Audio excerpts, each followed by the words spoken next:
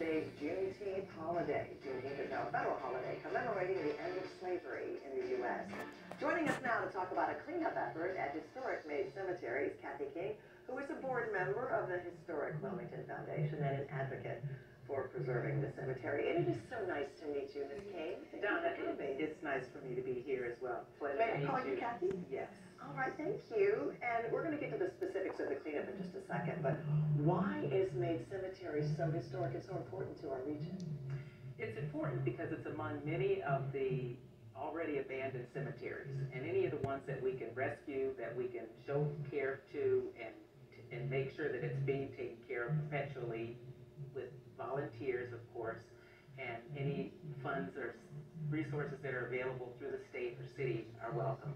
But for the most part, it's important to recognize and honor those who have preceded us, and their burial grounds are important for us to continue to maintain.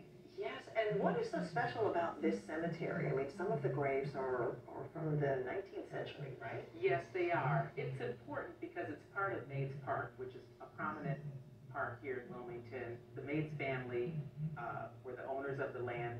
The history says that they were peanut farmers or had something to do with the peanut industry during their time. And from it being a family cemetery, it finally turned into being a community cemetery where over 200 people are buried there. Many of them are in unmarked graves, but our role is to keep the cemetery looking like a cemetery, because when we first started 3 years ago, it was about 2.5 to 3 feet high of vegetation.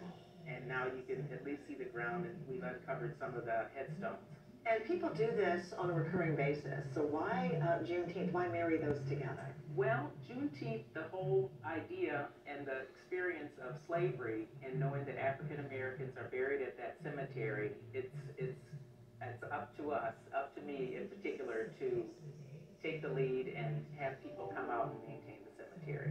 All right, let's get to the specifics, the day, the time, and what people need to do to help. Okay, so we come out every second Saturday from 9 to noon.